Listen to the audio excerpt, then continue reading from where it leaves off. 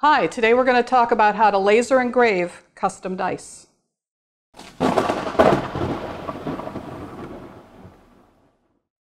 Hi, welcome to Gray Lightning, my video blog about making things and playing games. In this episode, I'm going to talk about how to laser engrave custom dice.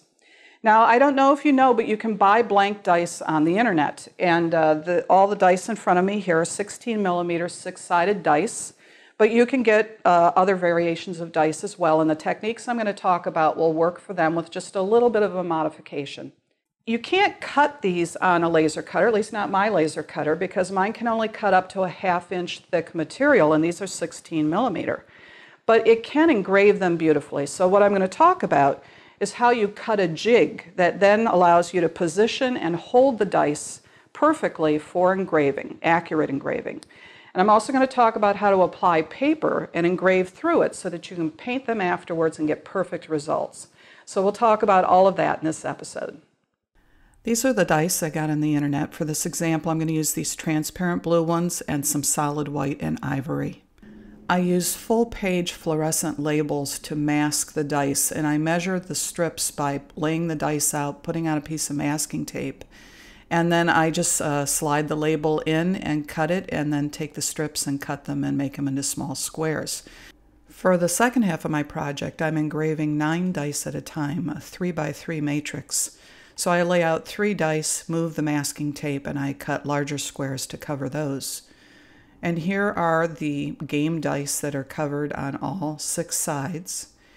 And the squares I'm going to use to do the 3x3 matrix, and you'll see how I use that in the video. To get measurements for my Adobe Illustrator design, though, I always use my calipers to get accurate measurements. I use the dice from Dark Souls, the board game, as the inspiration for these game dice. And here you see the jig, the cutting lines for the jig. And I've laid out the engraving of the 6 sides in exactly the way they are on the reference dice. And I have a plan for how I'm going to rotate the dice through this. So I move them across the 4, and then I rotate them up into this side and down into the last side. And then, of course, it goes in a circle. So I'm going to be rotating the dice through this pattern. The idea I'm experimenting with on the 9 dice is to create a puzzle with 6 different images. And they're going to be laid out together, and I'm going to cut them apart with this tic-tac-toe engraving design. And then here are the 6 designs. There's 6 different leaves. So the game dice has everything it needs in one print. I just run it 7 times, 1 to cut the jig and 6 to engrave the different sides of the dice. When I send my project out of Illustrator, I have an option in the print preferences to set my defaults. I use this to establish the most common settings. So I say it's cast acrylic. I set the thickness to 1/4 inch because that's what my jigs are cut out of. And I set the raster speed to 50/50, which is actually a deep engraving, much deeper than the standard default settings. But each time I run the laser cutter, I can go into the manual overrides and select either the black for the engraving or the red for the cutting. I pick mode and I get a drop down, and I can tell it to skip the part that I don't want it to do on that run. So when I'm cutting the jig, I tell it to skip the black and just cut the red, and that's what's going on here.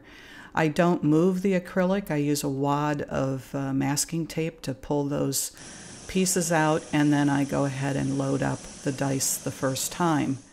Now I have to get the engraving settings right, and I tell it to skip the red, but most important, I raise the height of the laser to 0.64 inches so it clears the dice. And I always check the speed and power to make sure that it's still set at deep engrave or 50% for each.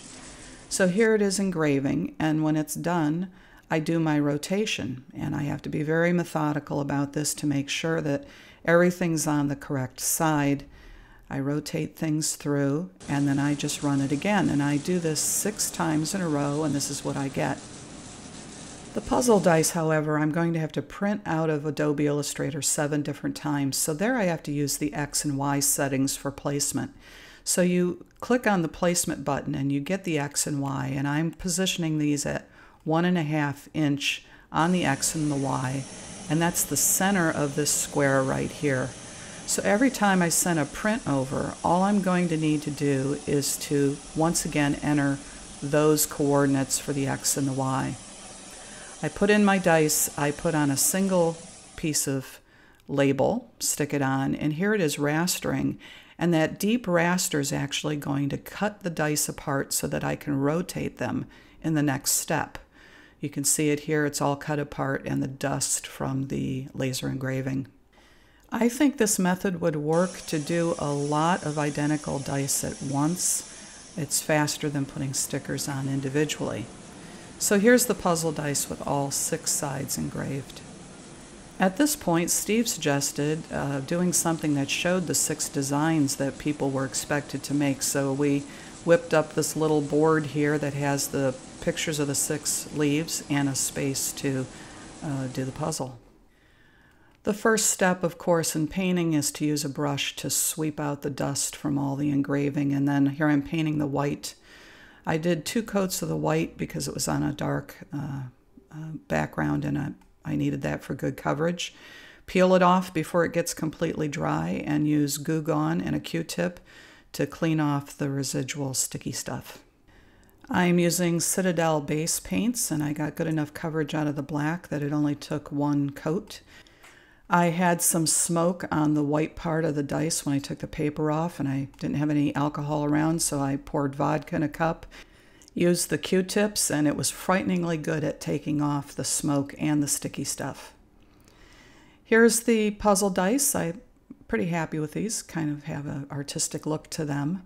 And the game dice turned out great. I was really pleased with those. You can use these ideas to make custom dice or dice for a game you're designing. You can use these ideas for anything that you buy that can be engraved on a laser cutter. I have many more projects. I especially like to make things for gaming, so if you're interested, please subscribe to my YouTube channel.